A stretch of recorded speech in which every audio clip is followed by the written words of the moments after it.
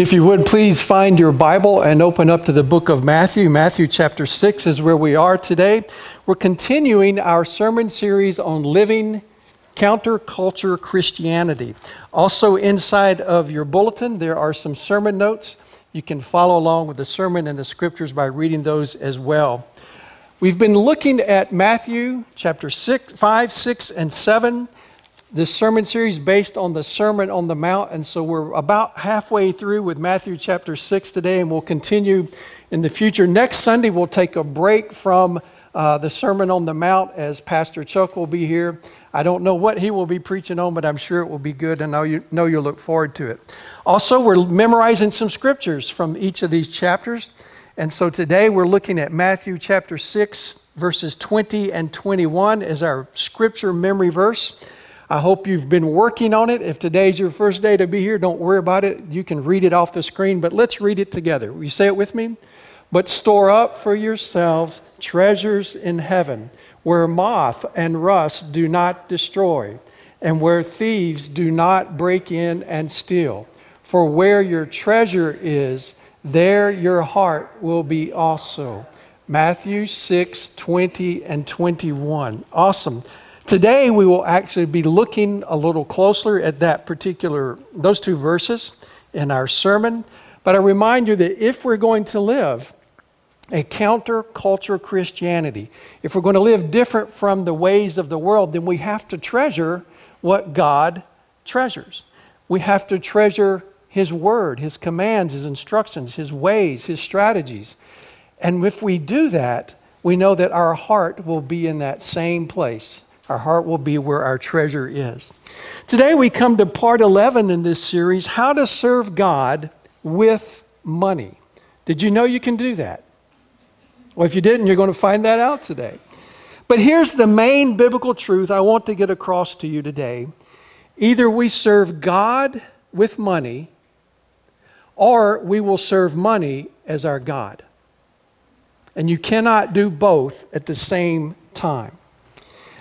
We can make a choice, but Jesus points it out. You cannot serve both God and money at the same time. Let me ask a couple of questions here. What do you treasure the most in life? Another way of asking that, what do you possess that you consider to be the greatest value? Another way of asking it, what are the possessions that you've added to your insurance policy? And if you would allow me to take a look at your checkbook, I could tell you real quick like what you treasure the most in life. And if you looked at mine, you would be able to do the same. Jesus teaches us here in Matthew chapter 6 that there are two different treasures. They are treasures on earth, treasures in heaven. Our daily struggle is, which one are we going to choose to value and to treasure in life? Every day that we wake up, we have a choice. Am I going to treasure the things of this earth, or am I going to treasure the things of heaven and of God? And the choice that we make affects us and it affects others. If I choose to treasure the things of earth, then I'm going to suffer the consequences of that. If I choose to treasure the things of heaven, I will reap the benefits of that. I almost said suffer. Reap the benefits of that, and others around me will do the same. Well, today we're going to look at 3 specific ways to serve God with money. And I hesitate saying our money because whose money is it? It belongs to Him anyway. So serve God with money. And each one of these 3 specific ways are pretty much saying the same thing, just in using different words. And the reason I've done that, because you will see in this passage, Jesus says the same thing over 3 different times and in 3 different ways. So we're looking at it with different words, but it all points to the same focus. We want to serve God with money. So look with me at number 1. Here's the first idea. In order to serve God with money, we must practice earthly behaviors that will produce eternal benefits. Now remember that whatever we choose to value in life, whatever we choose to treasure in life, it's going to affect us and it's going to affect others around us. Plus, as I'm pointing out in this first step, is that our attitudes and our behaviors here on earth, they can produce heavenly treasure. Things that we do here on earth can have eternal benefits. And I want you to get that as we read this passage. Look at verses 19 through 21, chapter 6, verses 19 through 21. Follow along as I read it. Do not store up for yourselves treasures on earth. And he tells us why. Because there's consequences, right? Where moth and rust destroy, and where thieves break in and steal. And then here's our memory verse. But store up for yourselves treasures where? In heaven. Where moth and rust do not destroy, where thieves do not break in and steal. And he gives us another reason why we should do that. For where your treasure is, there your heart will be also. I want to first talk about what Jesus is not restricting, or what Jesus is not forbidding in this teaching. Number one, Jesus is not forbidding us to own property or to have possessions.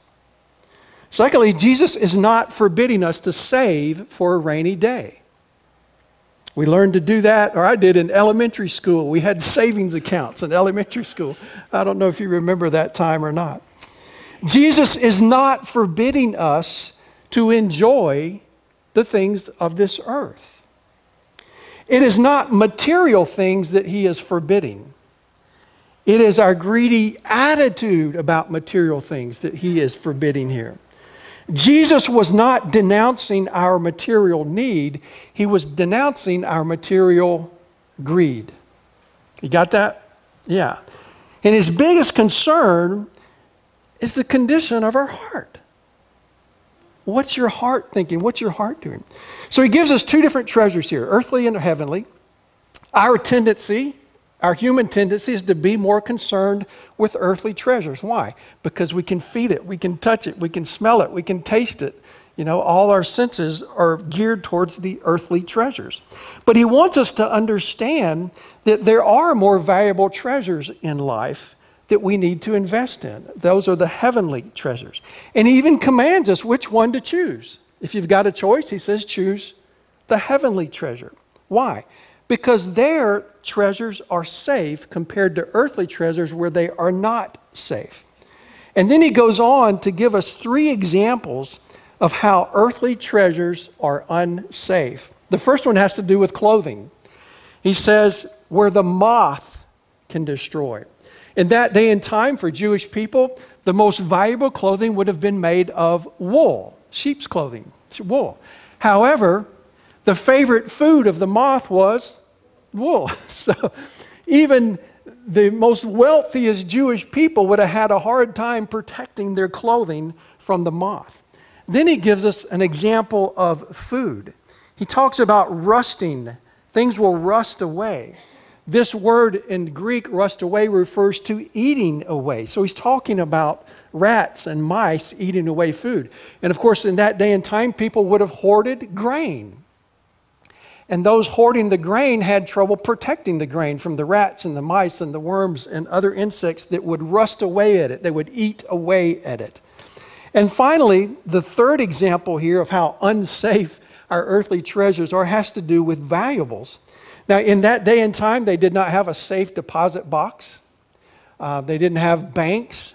So they would have taken their valuables and hid them in the ground somewhere in their house. And their houses would have been made of clay. So it would have been very easy for a criminal to dig through the house, break in, find where the valuables are stored in the ground, and dig them up. So three different examples here of our clothing, our food, our valuables, of how unsafe they are here on earth. And even though we've come a long way in building a better mousetrap, even though we have safe deposit boxes now and banks, our earthly treasures on this earth are still unsafe, just as much as they were then. Everything that we presently see here on earth will eventually disappear. It will all be gone. Therefore, we are not, as Jesus says, to store up for ourselves treasures on earth. Instead, we're to store up for ourselves treasures in heaven. We're to invest in things that last, have eternal benefit. And I emphasize again to you that things that you do here on the earth will make a difference with eternal benefits in eternal treasures. One day there was a wealthy man. He had just bought a brand new BMW sports car Anybody have a brand new BMW sports car? Okay, well, I'm safe in telling this story then. You may have a Volvo, but not a BMW, right? So he's in his sports car. He's got the window rolled down. Well, he would have done it with a button if it's a wealthy car. And he's put his left hand, his left arm out the door, you know, and he's driving down the road. All of a sudden, another car heading toward him lost control, and they sideswiped one another. So he pulls over, he gets out of his car, and he's looking at all the damage on the driver's side of the car where the other car sideswiped him. And he says, my brand new BMW. And he was starting to cry of all the damage to his new BMW. Finally, a policeman pulls up, and the policeman comes to him, and the policeman notices that his left arm is bleeding. When he had it out the window, the other car had sideswiped his arm as well as the car. So the policeman said, sir, are you okay? Your arm's bleeding. And the man looks down at his bleeding arm. He says, my Rolex. What happened to my Rolex? You've probably heard that one before, right? It's sad when the things of this earth become more important to us than our own flesh and blood. Yet that is the culture we live in. It was the culture Jesus lived in. Not much has changed. We treasure things more than we treasure people sometimes. We value the looks of a house more than we value the peace within the home. We have become slaves to our MasterCards rather than servants to our master. And as Jesus teaches us here, our earthly treasures are not safe. I have on your outline there 2 truths to treasure. We're going to do this at each point. Look at these with me. Earthly treasures will eventually disappoint me. Why? Because they're not safe. If I put all my time and energy and money and effort into treasuring up earthly treasures, I'm going to be disappointed. The other side of the coin, the second truth, eternal treasures will never disappoint me. They are safe, and then my heart will be safe too. So what exactly are the earthly behaviors that you and I can practice that will produce these eternal benefits, that will produce eternal heavenly treasure? When Matthew wrote these words of Jesus, he of course was writing in Greek. The New Testament was written in Greek. And he uses a word here translated as treasure that you've heard before. It's a Greek word called thesaurus. And today, thesaurus means a treasury of words. Back then, it was just a treasury. And he uses it in 2 different ways here. He uses it as a noun and as a verb. So the translation literally reads, treasure up treasures. That's what it says in the Greek. Treasure up, the verb, treasures, the noun. So we can see what he's teaching us here. Think about it. It takes a lifetime for you and I to build up a thesaurus of words. We learn words when we're little. We learn more words when we grow up, and we just keep learning more and more words. It takes a lifetime to build a treasury of words. Likewise, it takes a lifetime of doing godly behaviors to build up treasures in heaven. It doesn't happen overnight, does it? So, for example, what are some of these behaviors? Some of the things that we've already learned in the Sermon on the Mount, being salt and light in our world, loving our neighbor as we love ourselves. These are earthly behaviors that have eternal benefits. Behaviors like forgiveness and love and grace, mercy, kindness and compassion. The idea of seeking God's will and then obeying God's will. We talked about that in the Lord's Prayers. We looked at it. Serving the local church, giving money to help others. All of these are earthly behaviors that have eternal benefits and store up treasures in heaven. They are safe. They are secure. They are heavenly treasures. And remember, whatever you choose to treasure, it is going to affect you and it's going to affect others as well. So why not do what Jesus is saying here? Lay up those treasures in heaven where they're safe. Your heart's going to be safe and you'll be blessing other people as well. Place value on what is heavenly. Place value on what is safe and secure and what will last. And your heart will be safe as well. Now look at a second way that we can serve God with money. Number two, in order to serve God with money, we must practice earthly generosity that will produce eternal glory. Now that's very similar to what I just said, but Jesus says it in a little bit different way here. First of all, he gave us two treasures, earthly and heavenly. Now he's going to give us two perspectives, bad and good. And I'll explain it here. Look at the passage with me, verses 22 and 23. The eye is the lamp of the body.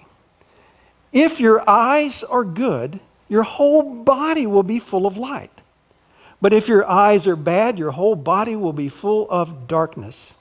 If then the light within you is darkness, how great is that darkness? So the illustration here is about our eyes being a lamp of the body. And just like these windows, when the window is clean, it lets in a lot of light. We understand that. If the window is foggy or if it's dirty, it lets in less light. So we understand the illustration. If our eye is good, it allows a lot of light to come into our body. If our eyes are bad, not as much light. It is full of darkness instead. So the illustration is clear. We understand what Jesus is saying, but the question is, what in the world, Jesus, does that have to do with money? What does that illustration have to do with treasures, be they heavenly and earthly? Well, to understand it better, we have to look at what these words mean from the Greek context. Again, Matthew's writing in Greek. And in the Greek language, the word good here has several different meanings. It can mean clear, as we've talked about already. It can mean single, as in a single-minded focus. But this word good also refers to generosity. That makes all the difference. And then the word bad can mean evil, but it also can refer to acting with greed. So in the context of Jesus talking about money and heavenly and earthly treasures, the proper understanding here of this illustration should be good refers to generosity, and bad eyesight would refer to greediness. Therefore, if our eye is good, if our perspective is one of generosity, then that's a sign we're storing up treasures where? In heaven. However, if our eye is bad, if our perspective on material things is one of greediness, then that's a clue that we treasure up things here on earth. So the good equals generosity, the bad equals greed. And if our eyes are good, then we're full of light. If our eyes are bad, we're full of darkness. When I was in the 6th grade, I became interested in playing the drums. But I didn't have any drums. So I had an older cousin. He was 6 years older than me. He was headed off to college to play football for the University of Alabama. His name was Roger Chapman. And so Roger gave me his drum set. It was an old beat-up 4-piece drum set, but as far as a 6th grader was concerned, man, this was Christmas time, you know. So I got this drum set. My mom and dad put it way out in the storage shed where I could practice. And I loved that thing. I learned how to play drums on this old beat-up 4-piece drum set. But then I got smart. Every Christmas and every birthday, I would ask for more drums and more cymbals. And by the time I got to my 12th grade, the high school senior year, I now had an 11-piece drum set, all brand new, and I gave my cousin Roger back that junk he gave me. Also in high school, because of having now a nicer drum set, I got to play in a country band with my friends, and that was a lot of fun, except we had to play in a lot of bars where we were too young to be there, but we were the music for the night, you know. I took my drum set off to college and soon found the opportunity to play in church and to play in 3 different Christian bands during my 4 years of college. It was also that time I got asked to play in a church where I met this beautiful young girl named Mem, and now she's my wife. So playing the drums led me to my wife. How about that? After college, I went off to seminary, and immediately got asked to play drums in a church there in Fort Worth, Texas. A 6th grade boy came up to me after service one day and said, "I want you to teach me how to play the drums." So I said, okay, and his parents were going to pay me a little bit of money. It wasn't a lot way back then. So I started teaching him how to play the drums. And after several months of doing that, I realized he wasn't getting any better. Had nothing to do with my teaching. He did not have a drum set to practice on. So you see where this story is going, don't you? After about a year of doing that, I got engaged to Mim. And I also got a job at a different church being a youth pastor. And it suddenly dawned on me that here I have this great value and treasure of a drum set, but I really don't need it anymore. And I knew that once I got married, she was not going to allow that thing in the house. Wives just don't do that, right? So here I had this great value, something that I had treasured for 10 years, something that I had put together piece by piece. I had polished and buffed those cymbals time after time. I had put that drum set together. I had taken it apart. It had seen me through the bad times of playing in bars on Saturday nights to the good times of playing on churches on Sunday mornings. It was more valuable than the car I drove at that time. You've driven a car like that before, haven't you? And yet I thought, here's this boy that wants to play and doesn't have one. So what do you think I did? I gave it to him. And I moved away, started working in a different church. I've never seen him again. I never know what happened to that drum set. But I'm hoping and praying that he would have passed it on later in life as well and done the same thing. What do you possess of great value today? I ask that question again.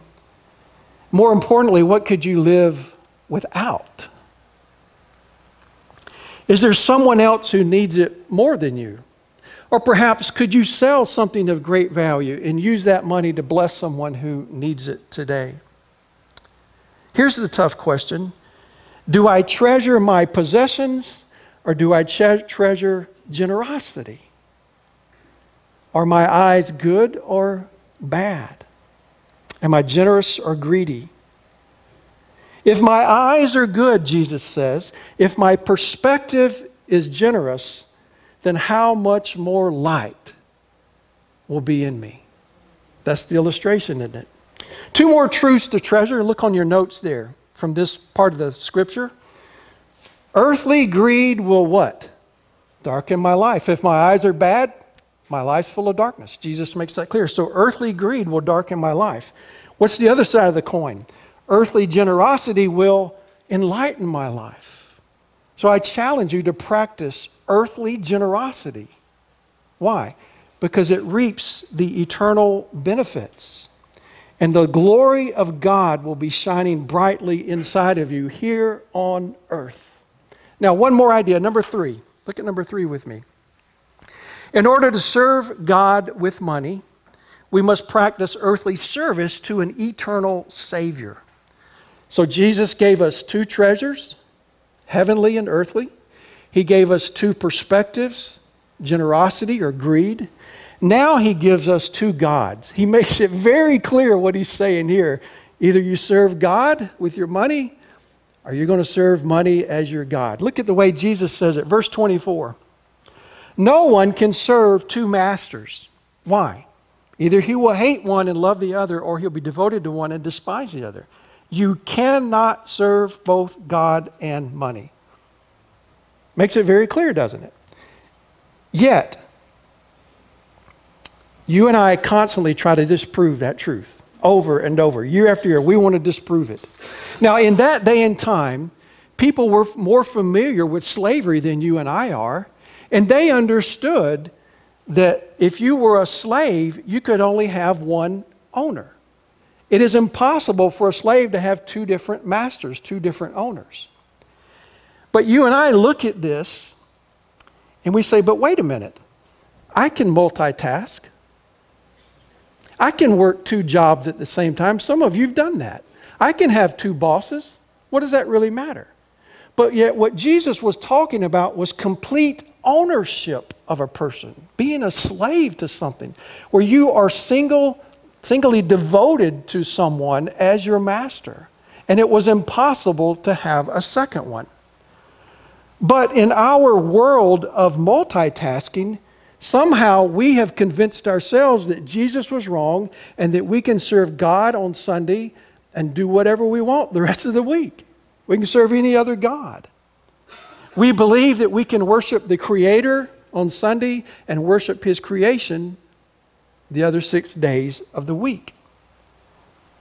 But our belief doesn't match what Jesus says in verse 24, does it? You cannot, he says, serve the Creator, serve God, and His creation at the same time. You can't do that. So if we're going to serve God and God alone, we must stop being controlled by the god of money or the god of material things. Now, how do I know? How do I know if I'm serving God or if I'm being controlled by money, if I'm serving money? We have to ask ourselves some questions. When money becomes my one measuring rod of success, then money is my God. When money becomes my one desire in life, then money has become my God. When money becomes my only main weapon for dealing with life's problems, then money has become my God. So ask yourself, who controls you? Is it God or money? Who are you serving? Is it God or money? Going back several years, 1997, I got asked to come and pastor a church in New Jersey. And you know the difference between the South and New Jersey is like night and day, isn't it? So that was a huge culture shift for me and my family. But in the process of moving to New Jersey, I went ahead of time to secure a place to live, to buy a house. My wife stayed in South Carolina to sell our present house. So we were split up for a while. In the process of buying a brand new house, you know that you have to get a mortgage, you have to have a credit report done, the bank has to look at all your assets and all your income. So my credit report came back, and it said that I owed $20,000 in credit card debt with 5 different credit cards. And I looked in my wallet, and I saw one credit card, and I said, what in the world's going on? So I had to do some investigating. And I found out the hard way that a relative of mine had taken out 5 credit cards in my name and my Social Security number and maxed them all out for $20,000. I knew nothing about it. This was before internet, okay?